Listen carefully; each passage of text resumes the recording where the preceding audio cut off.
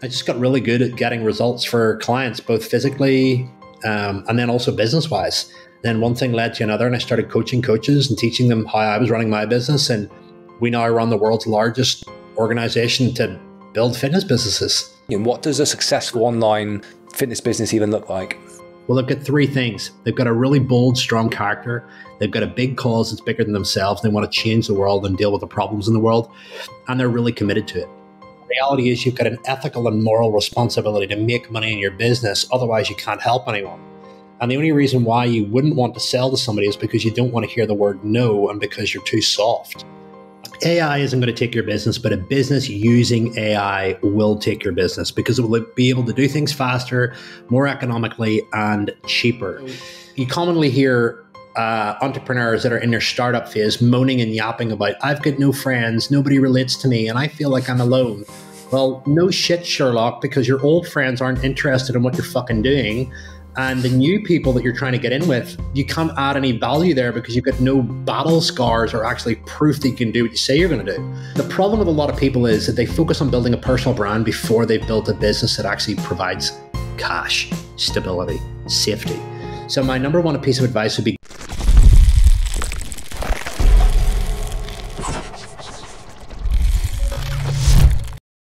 Welcome back to the Everyday Perspective podcast. Please like the video and subscribe to our channel. Today's guest is a world-renowned fitness entrepreneur mentor, Phil Graham. Phil, welcome to the Everyday Perspective podcast. How are you? I'm good. Paul, Danny, thank you so much for having me on. I know how much time it takes to organize these and clip them up and put them together. So I appreciate the invite. I'm ready to share as much gems of wisdom as I can and value and insight for your audience. Well, we appreciate the time. We know you're a very busy man. So I wanted just to ask, first of all, just thinking about, I guess, the fitness industry, over the next sort of 3 to 5 years, what do you think that's going to look like? Well, we've seen a massive increase in the amount of AI at the moment. And a lot of coaches are worrying about, is that going to take my career? Is that going to take the ability for me to prescribe training information, dietary information, all of this kind of stuff? And the answer is, AI isn't going to take your business, but a business using AI will take your business because it will be able to do things faster, more economically, and cheaper. One of the biggest things that's going to differentiate any business that's in the service-based world from AI is community and being part of a movement, being part of a mission, being part of a room of individuals that have got like-minded goals, cause, challenges, and they can collaborate and gel together. So really making sure that if you want to de-risk yourself from AI is that, one, you're starting to incorporate it, you learn what it is, you learn how you can use it, and two, you're building a community that people want to be a part of. And I'd probably say point 3 would be to look at building a personal brand, because people will relate to your style before they relate to the actual services and solutions that you provide. And if you can bring a unique style that's authentically rebellious, that essentially is your own backstory, your own style, the way that you show up, people are really going to resonate with that. And what I can actually see with AI, with it being such a popular topic, is I can actually see people becoming very sophisticated and untrustworthy of information. And, you know, there's a great friend of mine that puts at the bottom of his email, P.S., this email was written by 100% human. It wasn't written by a machine. It wasn't written by ChatGPT. It was written by me. And, you know, I have thoughts on AI and the future of AI and how I feel it's going to essentially go. But that would be a big, big thing, is that you're going to see more of that. Number 2, like any industry, there's going to be people that are going to quit. There's going to be people that are going to start. The cream always rises to the top. And, you know, as a business owner, the number one question you need to ask yourself is, how can I be more relevant than every other option in the marketplace? And like anything else, if you carry on doing the same thing and you don't move with the times and you don't make your messaging and you don't make your service relevant, then you're going to be made obsolete. And being made obsolete, well, you'll soon be able to measure that in the leads that you generate, the demand that you have for your business, and the conversion rate, and ultimately the bottom line. That's interesting, isn't it? Yeah. You know, a couple of other points on that too. I only see obesity getting worse. we're getting smarter with food marketing. We're getting smarter with alcohol marketing. We're also getting lazier. So, I talked about AI. Well, you think if AI is going to do a task for you far more effectively and quicker, and you're not going to have to think and you get to preserve your energy, but food is so much more calorific, more available, accessible, etc., then the issue of obesity is grounded around people are less active.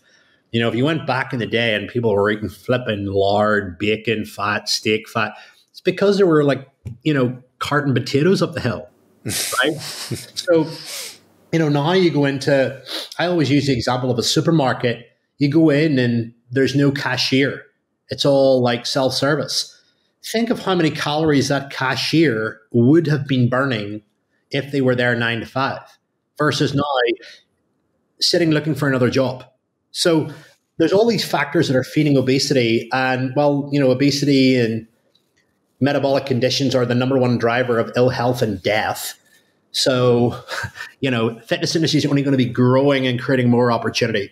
And I also think as well, the personal development and coaching space is also going to be continuing to grow because, social media, it's hard to know what to believe now. You go on social media, you go off it, you don't feel great. Why? Because you're looking at a highlight reel of people that have perfectly created their life in a way that essentially is making a lot of people feel inferior or live up to a standard that they can't afford in order to fit in and feel normal, because nobody wants to feel excluded. Nobody wants to feel like they're not good enough. And it's just it's a distorted reality. And we're surrounded by symbols of that. My social media usage is I'm very strict with it. And, one question that everybody listening to this right now should be asking, am I creating or am I consuming right now? If you want to get wealthy, you want to be successful and you want to grow, you create more than you consume. You consume whenever you've hit certain points in your day.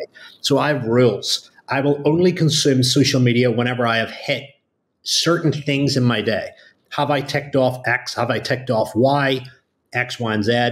Critical, So those are important. Yeah, no, some really good points there, mate. And just in regard to, I guess, thinking about that integrated AI type fitness delivery that you mentioned at the very start there, I think a lot of PTs are still obviously stuck in the gym space. And you could argue that the more experienced, slightly older PTs are maybe less in tune with social media. So what would your advice be to those PTs in the gym space exchanging their time for money in regard to how they transition out of that and maybe go online and start utilizing the AI? Well, look, not everybody is going to want to run an online business.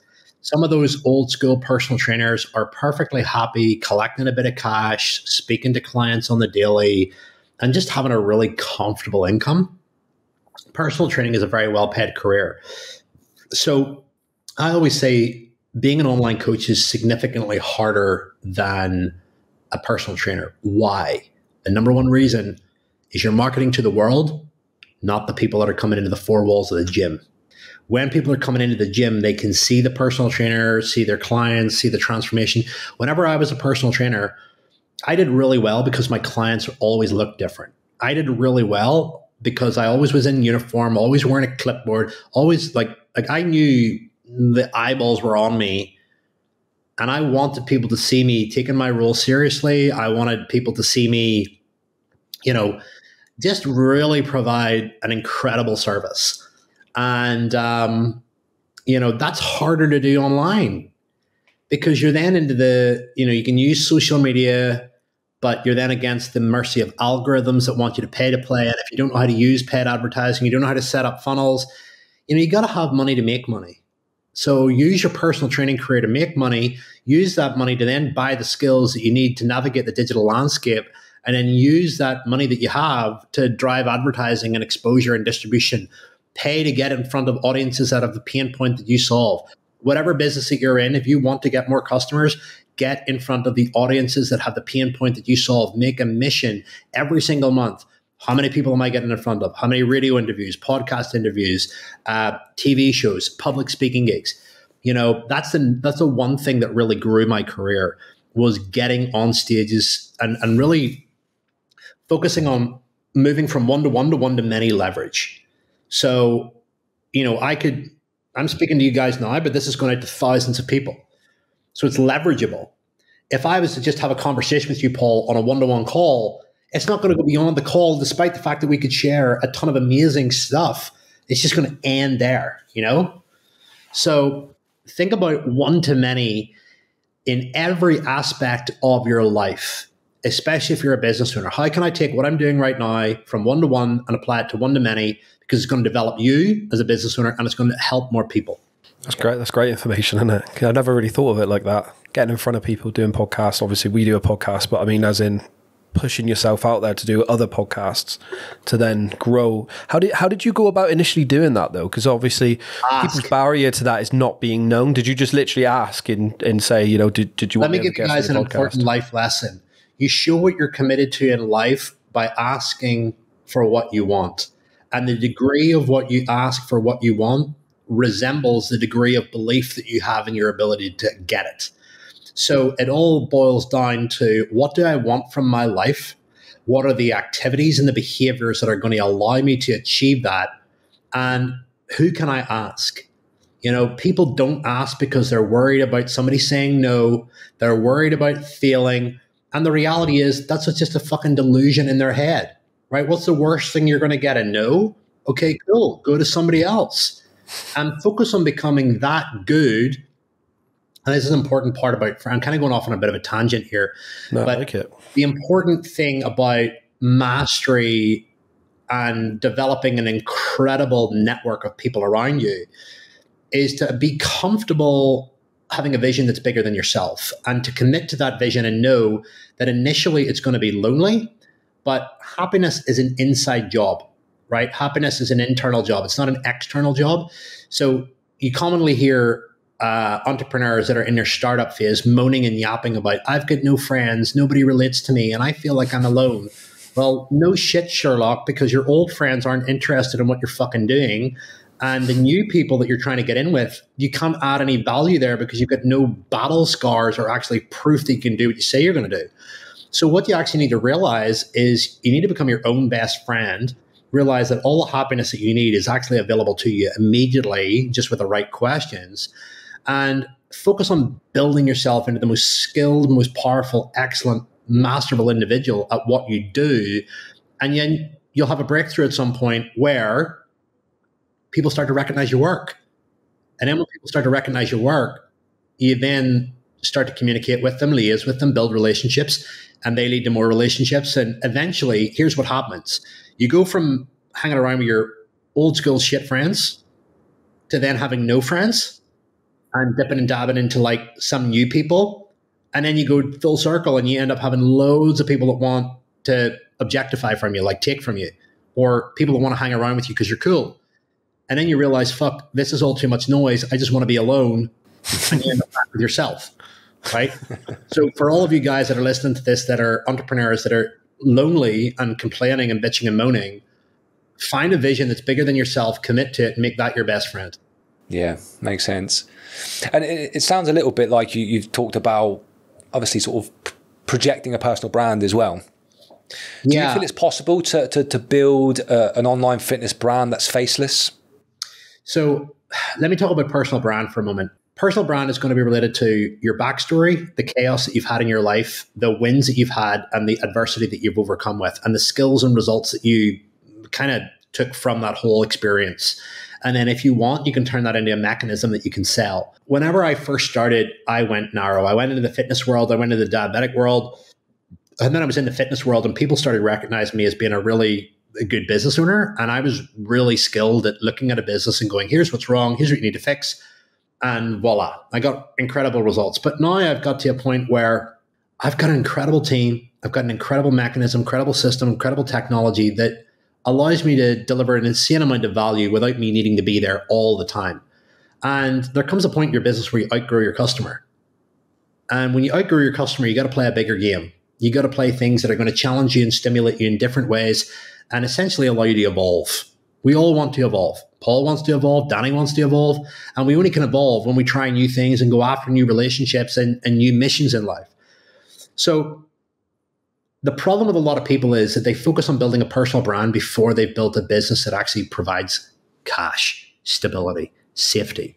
So my number one piece of advice would be go narrow first, get really, really good, build an asset that cash flows. And then whenever you've built the asset that cash flows, that's kind of like your trophy.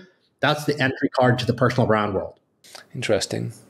I would have thought, as I imagine many do, it's the other way around. Well, unless you want to build something that is entirely dependent upon you from the start, it's wiser to create something that relies on a team and a series of systems to spit out cash flows so that you can then go and fund your personal brand and do things with it.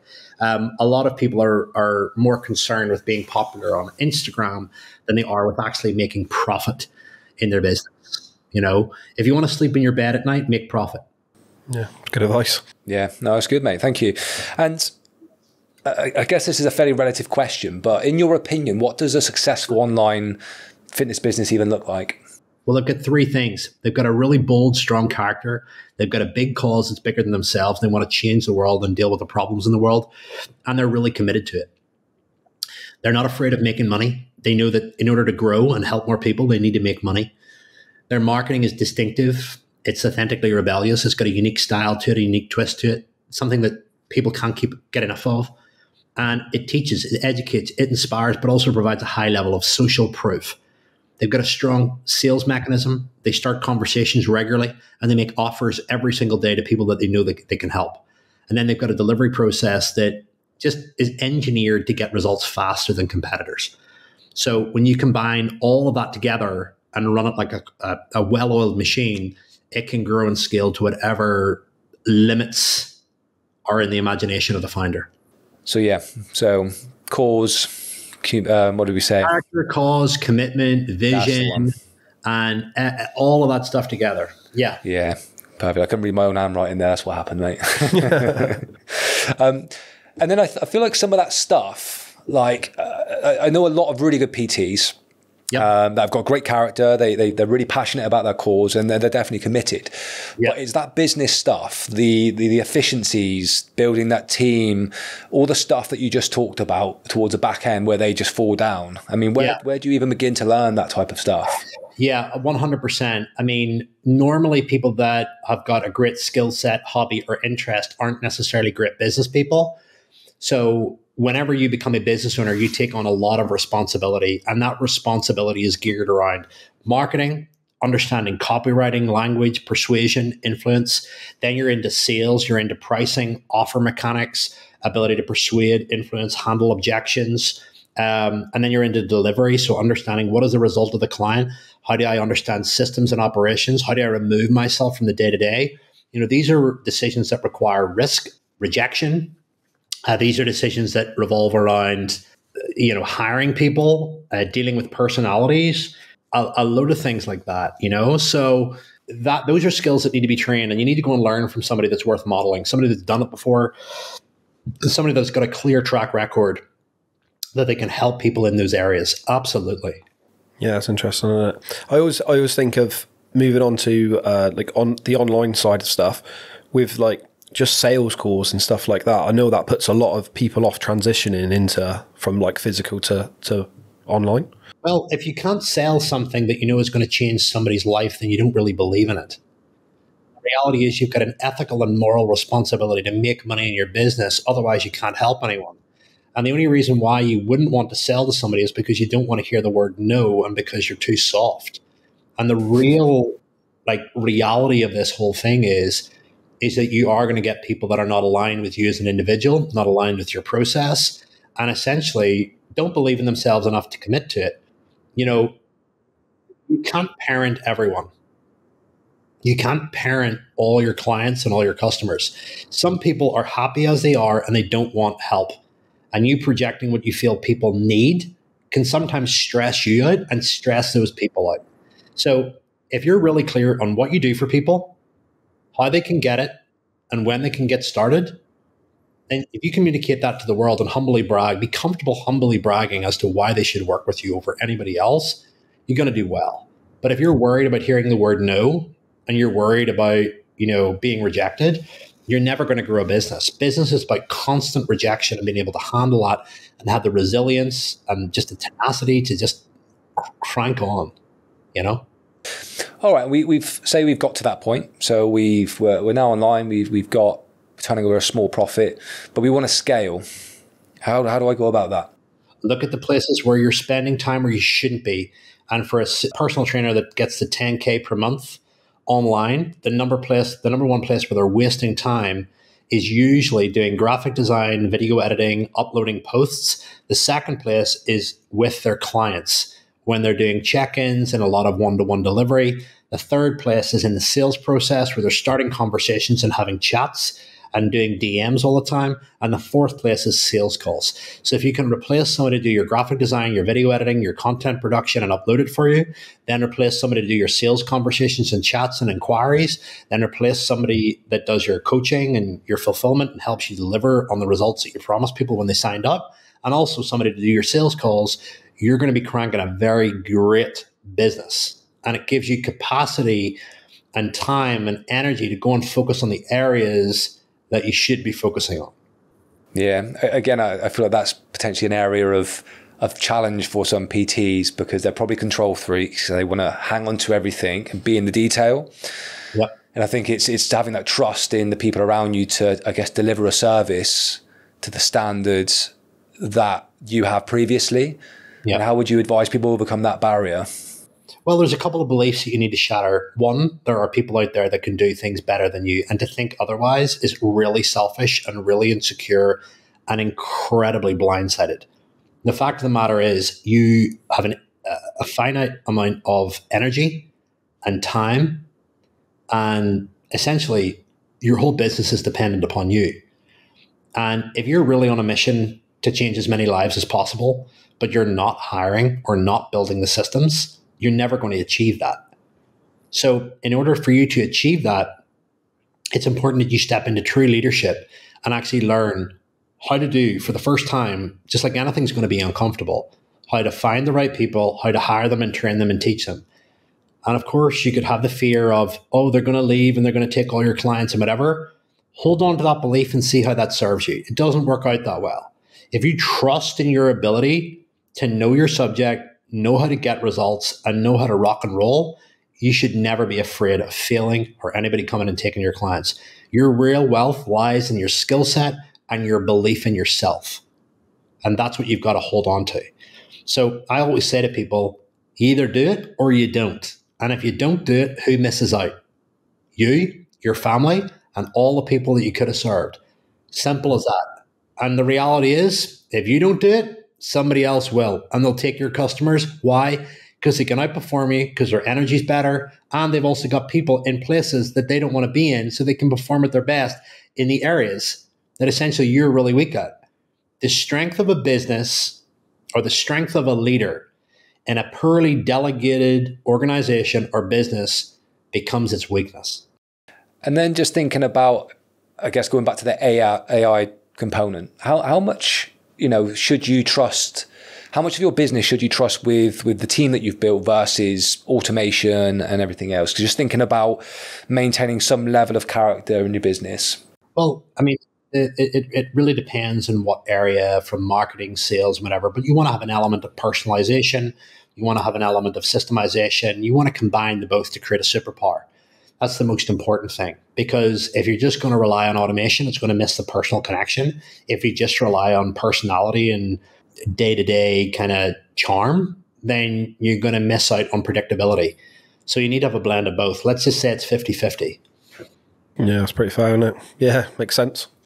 Yeah, and I think, and this may be, again, a fairly kind of tip of the iceberg type question, but obviously, at the moment, everyone's aware of the cost of living being through the roof. And you speak to any PT these days, and the biggest barrier they get is financial. Do you believe that that's just that the service that's being offered to that individual with that objection is that there's just not enough value being offered? Or do you think there's a genuine barrier there, and how would you deal with that? I think it's a load of bullshit because, one, they're focusing on the wrong people. Yeah. Not everybody's skint, not everybody's affected by the cost of living crisis. And there's quite a lot of people that are overweight, out of shape, and in pain that have a lot of money. The people that tell you that they can't afford it are telling you on £1,000 iPhone are also the people that are going to flannels and spending 500 quid on a Ballman t-shirt and a 750 quid and a pair of Balenciaga shoes or Gucci bag just to look good on Instagram. They're the same people that are going and spending over 500 quid on a night out when you take into kind of dress, a taxi, tan, Botox, lifts, alcohol, you name it.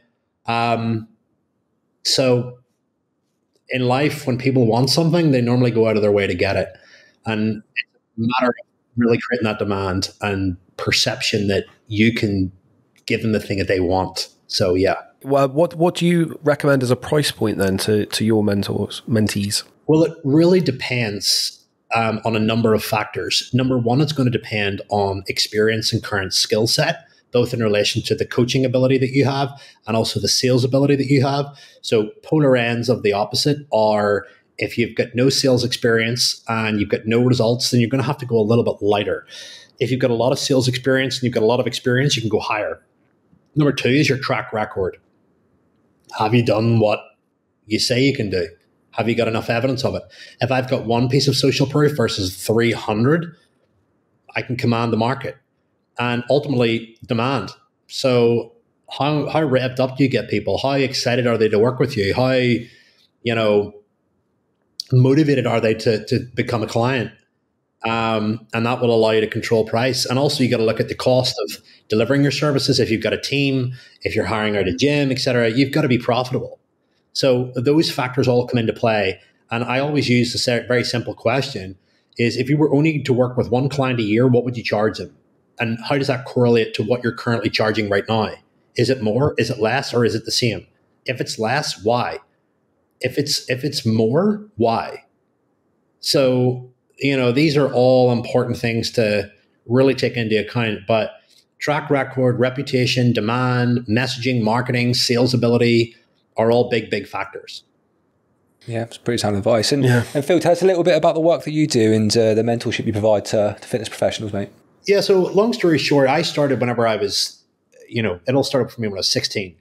I got diagnosed with type 1 diabetes. I was told that I would go blind, I would lose a limb, I would X, Y, and Z. And I remember after my diagnosis being told that nutrition, training, lifestyle, exercise, all of those things were going to be my savior. And I just became obsessed with learning about the human body, nutrition, and everything else.